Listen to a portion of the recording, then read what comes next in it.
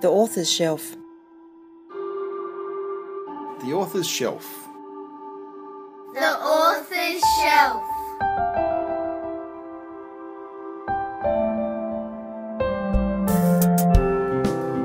The author's shelf. It's about books and stuff.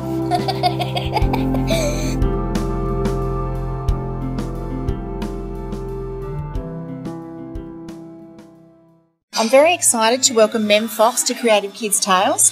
I last chatted with Mem back in January 2012 when Creative Kids Tales was still new. In fact, Mem, you were our second featured author. It's not until today that I've had the privilege of meeting face to face. Thank you for taking the time out of your hectic tour to chat with me. Pleasure. Congratulations on your successful career. As a parent, I would like to thank you for the joy you've brought not only to my children, but children across Australia and around the world with your beautiful stories. Thank you. All right, now I'm going to start with the questions, Mem. Tell us, what 5 words best sum you up? Vivacious, passionate, kind, perfectionist, and slightly off the wall. Well, I think all creative people are slightly off the wall, aren't they? That's 4 words. Was that 4? Slightly off the wall. That was the voice of Judy Horacek, who's sitting here with me and Mem today. Thank you for that, Judy. Just Mem, trying to help. Mem, can you give us an insight into a day in the life with Mem Fox? What's your typical writing day? My typical writing day is not to write at all, and I'm not joking, Georgie. I'm not joking at all. Most of my days are not spent writing. I write very rarely, very, very rarely. If you added up all my writing in the whole year, it would be amazing if I were writing for 6 weeks, for even 3 weeks. Wow. Yeah, Okay. I write very, very, very rarely. I am too busy to write. So what are you doing? You're visiting schools? No, I don't visit schools at all. I'm far too old to visit schools. I used to do that a lot. I am a fanatical housewife. I'm a very, very busy and highly involved grandmother. But I have never written. Even from the beginning of time, I've never written every day. From the beginning of time, I write in tiny, tiny bursts, in between putting the soup on and taking it off. I just haven't got time. I haven't got the time to spend all day writing. I just haven't got the time. So when does your inspiration come? When do you feel like I actually have to go and write that down? Oh, well, I'm always writing things down, Right. because I carry a little notebook. So as soon as I get an idea, I'll write that down in a notebook, and I might forget about it for 8 years. Like next year's book that Judy and I are doing together, called Ducks Away. I completely forgot about that idea for 8 years. Wow. Yeah, Okay. 8 years. So I think I'm unusual in that I have no discipline about my writing. I do a lot of writing late at night when nobody can ring and there's no disturbance. Yes. Even my husband is not moving around, he's downstairs watching television. So I do a lot of writing very late at night. Yeah. Okay, all right. So I was going to ask you, what part of the writing process don't you like, but you don't really follow a process, do you? No, I don't. So is there anything, from when you have your completed manuscript and it's ready to go off, is there any part of from writing to when the book is in front of you that you really dislike? I think probably the early drafts of a book. Mm-hmm. When you know that what you have written has potential, but what you have actually in front of you on the page is the purest crap you can imagine. You know it has potential. You know you've got a good idea. You know the tune you want to sing, but you just cannot get it down onto the page. You cannot get what's in your head onto the page. I saw you interviewed on Channel 7 this morning. Oh, yes. And I'm not sure if it was that one or another one I watched later where you said you actually pull words out of the air when you need them. I physically move. I think there must be a word that's a 2-syllable word that I need for this 3-syllable word, and I've seen myself sometimes, and I've thought, thank God nobody can see it, because I'm actually reaching. I'm going, trying to grab it out of my head, Yes.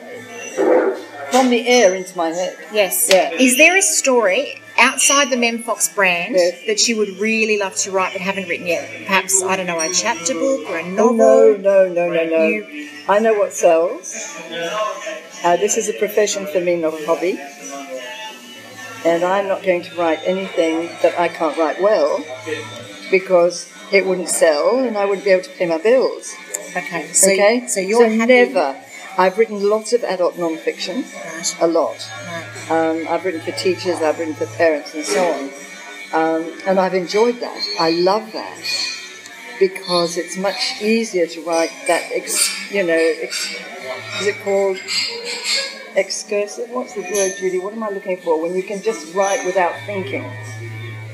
Genius. I don't know, when you can just write extended writing. I understand. Instead I of writing understand. this minute, tiny little jewel of a book. I've just received the third edition of a book that I published in 1992, which I co-wrote with a colleague of mine when I was at university. It's called English Essentials. Right. And the third edition has come out. Right. And I started to look at it the other day, and this is really shaming. My husband said to me, the light was still on, okay, and he said, "What are you doing? What are you actually doing?" And I said, "I'm reading English Essentials." It's a book about grammar. It's a book Yes. about writing well. Yes. I said, "I'm reading English Essentials and I can't put it down." I just thought, this is fantastic. I love this book so much. I really love it, and I really write it all those years ago.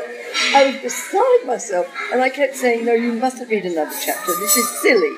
Just don't read another chapter. It's self-indulgent nonsense." And you couldn't help yourself. I couldn't help myself. I'm going to come across as the most dreadful person having told you that. But it's the truth. It's the absolute truth.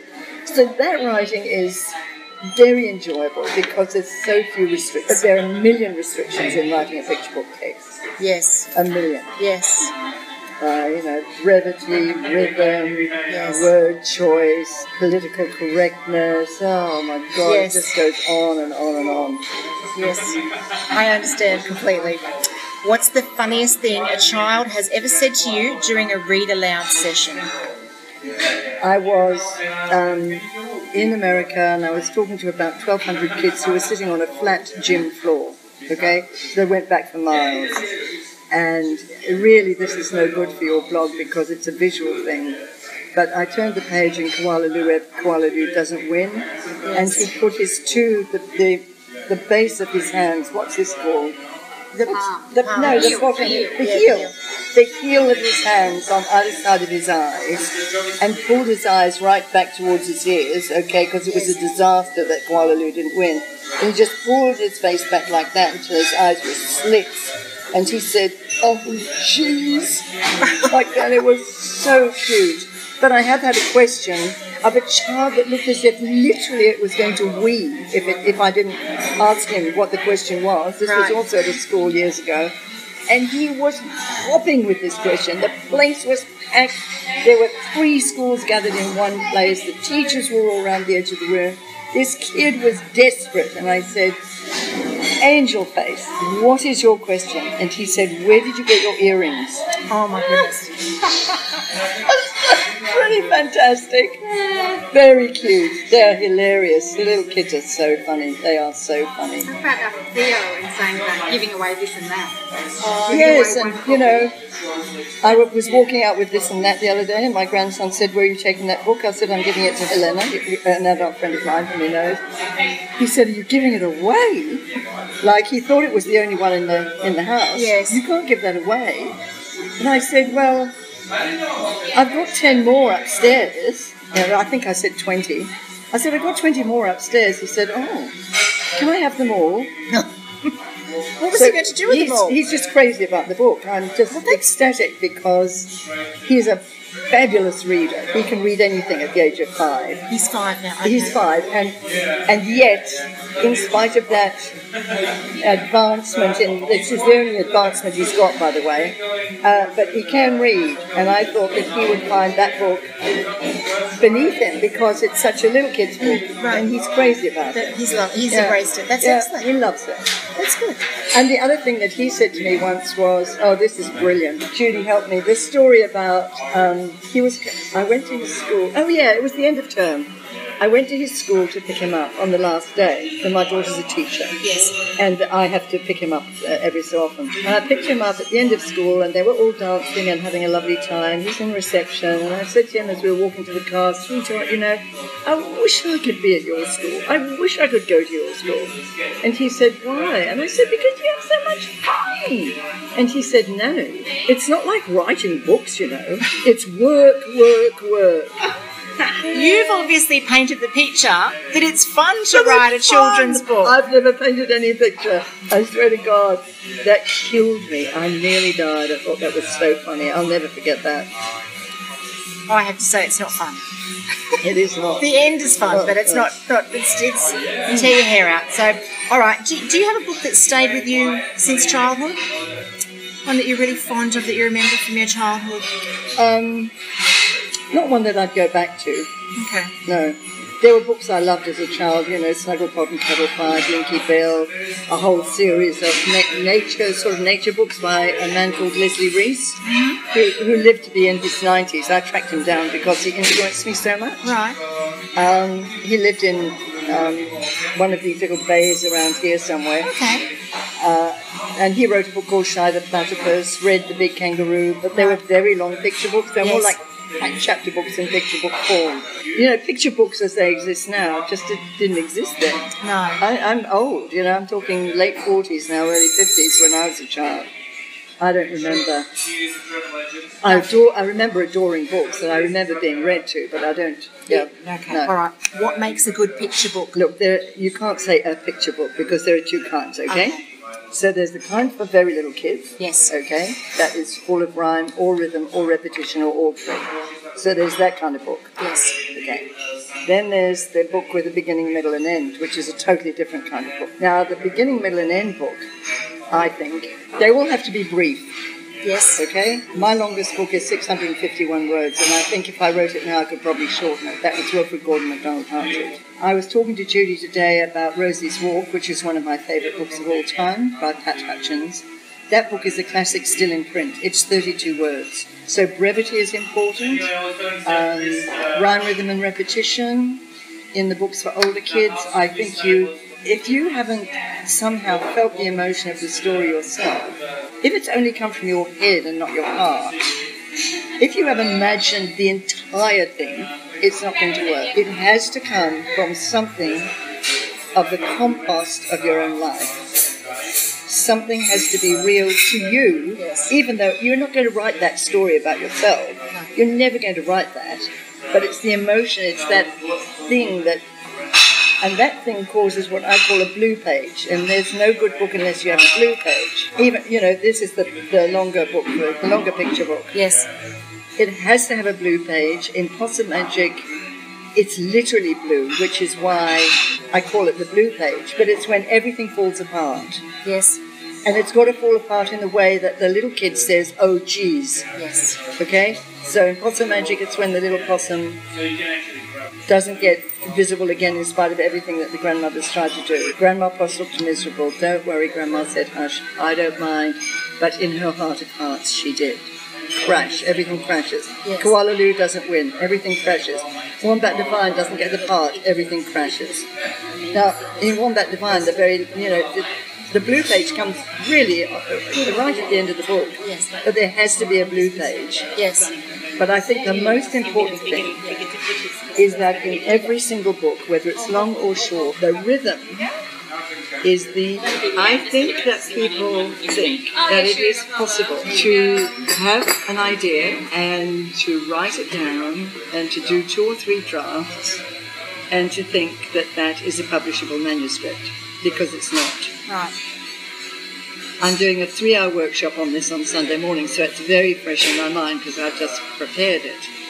But in Wombat Divine, for example, there's a there's a phrase that goes, so, with his heart full of hope and his head full of dreams, his heart full of hope and his head, so we've got 3 H's, full of dreams. Now, why isn't it his heart full of dreams? No, sorry, why haven't I got it the other way round? Right. And it's because you've got head, his heart full of hope, and his head finishes with D. Yes. His head full of dreams. The next word starts almost. The next word starts with a D. Yes. Now it's that kind of finicky, perfectionist, maddening, enraging, furious, where you just can't stand writing.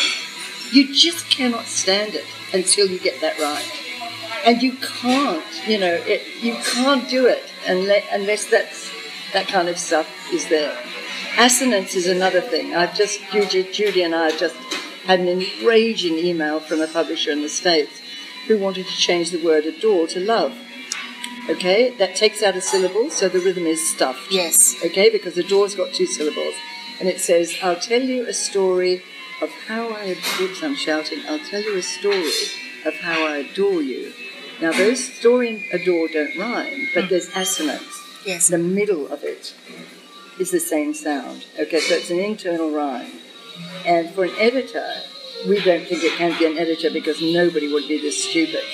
And for an editor to take out love instead of adore, Yes. to take out one syllable and to take out the internal rhyme is so beyond belief that it must have been, somebody who was actually packing books in the warehouse who had that idea. It's the reasoning that American children don't know the word adore, so that was Which is ridiculous, because what Australian kid knows the word adore? Exactly. We're there to introduce kids to language. Yes. That's our role. Yes. And kids can see straight through it if you don't continue that rhyme and it doesn't flow. Exactly. Okay. Exactly. So the question was about what makes a perfect picture book now. Have you left something out? I was talking about the word side of it. I know you. Of course, 50% of a picture book is the illustrators. And you have to, that's the other thing the writer has to do. You have to remember that 50% of the book is the illustrators. You don't have to say everything.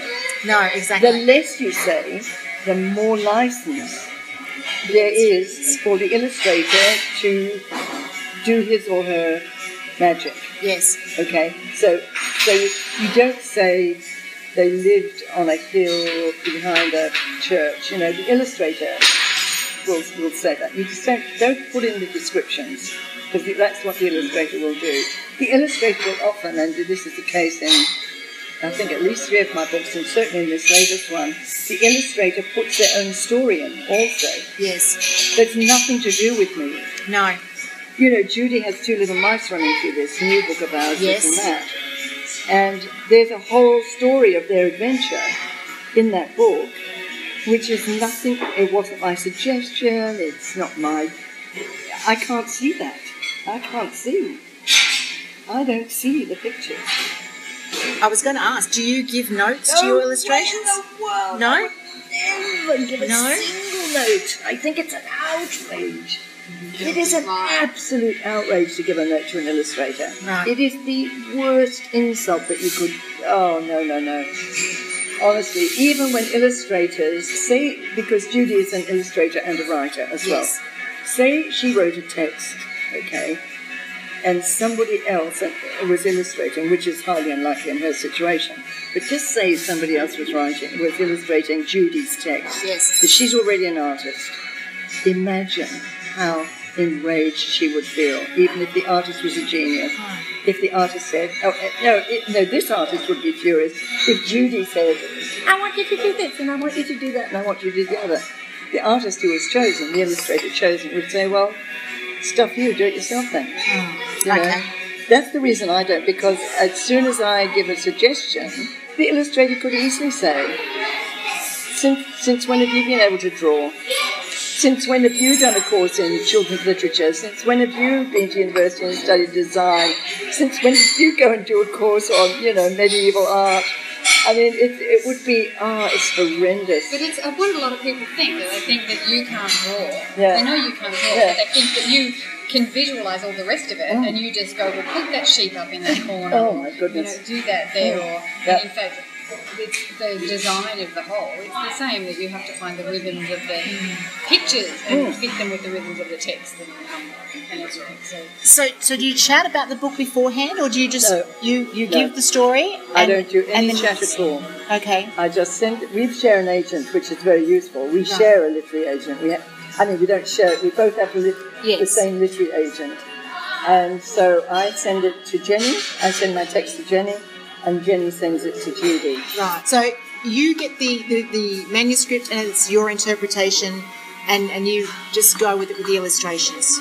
I don't take on every text, so it has to be something that I feel that I can see a story in, that I feel that I can bring something to, so not just a literal adaptation of the words. Judy has rejected me. I know. Can you repeat that, please, Mem? Judy Horacek has rejected me. Look at my face. I should have done a visual, shouldn't I? I know you're going to be very passionate about this one. Why is it important to read to children from an early age? Because if you are a responsible parent, do you want your child to fail at school? Is that what you want? Is that what you actually are desperate for, your child to fail at school? Are you so desperate to, ignore the fact that reading is a joy, that you can actually look forward in that child's life and say, now, if they find reading difficult and if they take a long time to learn to read, how miserable are they going to be at school? How unable to cope in life are they going to be? It's so irresponsible. It's so irresponsible. But that sounds, not to read to kids, but that sounds so mean and so negative. So let's completely switch here to a completely positive way of looking at this. It is so damn hilarious to read to children. It is so warm. It's so funny. It's so loving, and you just want to bite the back of their neck. They're so cute, you just want to smooth. It's so beautiful. I mean, just a couple of weeks ago, I was reading this and that to Theo, my grandson, and we got to the 3 speckled hens. Is it 2 or 3 speckled hens? 2. We got to the 2 speckled hens, who were terribly, terribly fat, and Theo said, boy, they must have been eating junk food. And it's just that comment, that where you just think, where did that come from? It's hysterical, absolutely hysterical. So reading to kids is, I can't believe people don't want the joy of it. The delight. Can I tell you a slide sheep one? A Yeah. friend of mine was reading to a little boy, and the slide sheep who's on skis going down the slide in Where's the Green Sheep, and he just went, so dangerous, Mummy.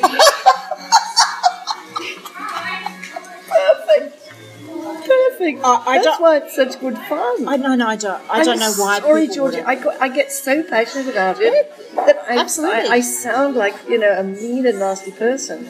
I have Because to say, I get I so thought you were going to lean distressed. over and hit me for asking you No, that I question. just get so distressed. I know. I have close members of my family who have not been able to read, and I cannot tell you where they've ended up. I actually cannot tell you where they've ended up. I can't imagine not reading to children. You wouldn't believe where they've ended up. These are quite, they're not closely related to me, but they're pretty close. And the fact that they couldn't read, it has You also changed their lives it only completely. takes 10 minutes a night, Yeah. which is your other one. Yeah. It doesn't take very long. No. It's 10 minutes a night. It's 3 books a day. Yeah. It's the same 3 books a night for 3 months. It's the same book a night for 3 months. Yes. It drives you crazy, but the kid loves it. Absolutely, and it's that bonding experience that's important, as well as helping them for their future. Yeah. All right. Do you think the digital age has damaged or assisted the children's book industry? I think it's assisted it. Okay. Children are faced with much more.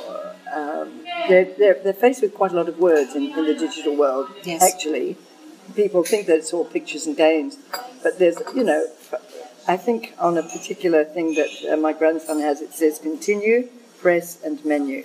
Yes. Okay, so that he could know what to do next. Yes. Now, at the age of 2, he couldn't read at all. He couldn't read. Right. But he could read continue, press, and menu. Now, that was from an iPad. It wasn't from a book. Yes. Okay? So I don't think every time anything new happens, like television, like the radio, I'm sure when the radio first came in, everybody says, oh, the book is going to die, the book is dead, oh, you know, this new thing is terrible, the sky is going to fall in, you know, the whole world has changed. We're much smarter than that, the human race. We can accommodate these things. I love technology. I don't know what I would do without technology. I like wasting my time on technology. I like sitting at night thinking I'm writing and instead Googling real estate, you know. I adore it. I love it as a time-wasting thing, and also for information.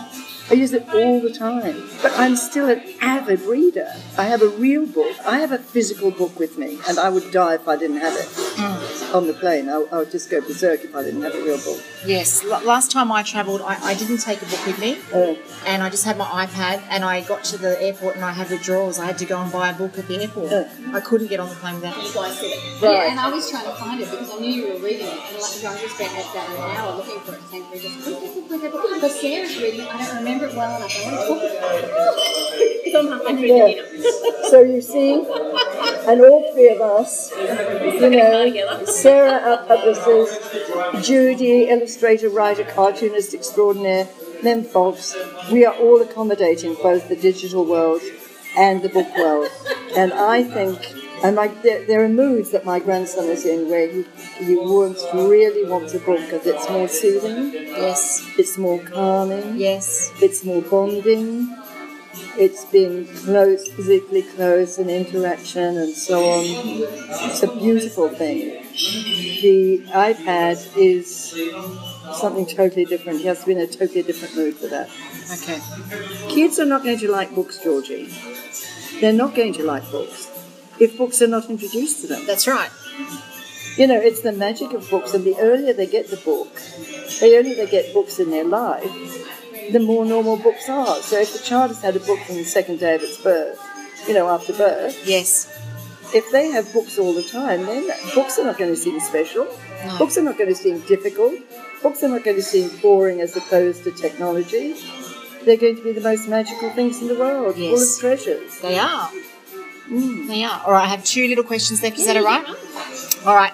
Make sure you have your orange. Yes, I am. The questions are all little. The answers aren't necessarily little. Oh, No, they go on forever. all right. That's a good thing. I didn't know that.